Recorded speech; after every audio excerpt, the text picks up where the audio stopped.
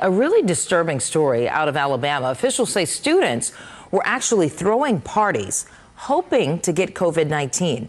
ABC 13's digital producer Brittany Wilmore is live. And Brittany, this is pretty unbelievable here.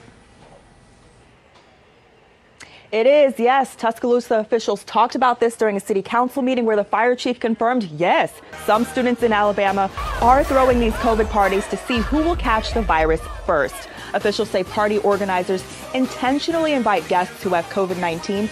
Then money is put into a pot. Whoever catches the virus first wins the pot. The fire chief says doctors' offices confirmed this, and even the state. Officials are outraged because they fear some students might go to these parties not knowing the intent, and say this kind of behavior puts their loved ones in jeopardy.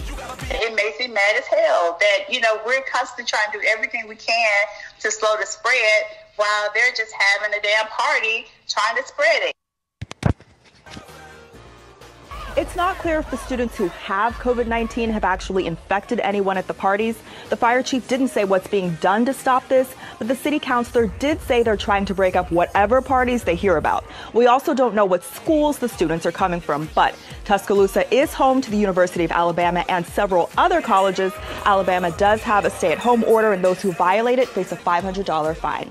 Live in the newsroom, I'm Brittany Wilmore. Back to you. Very disturbing. Thanks, Brittany.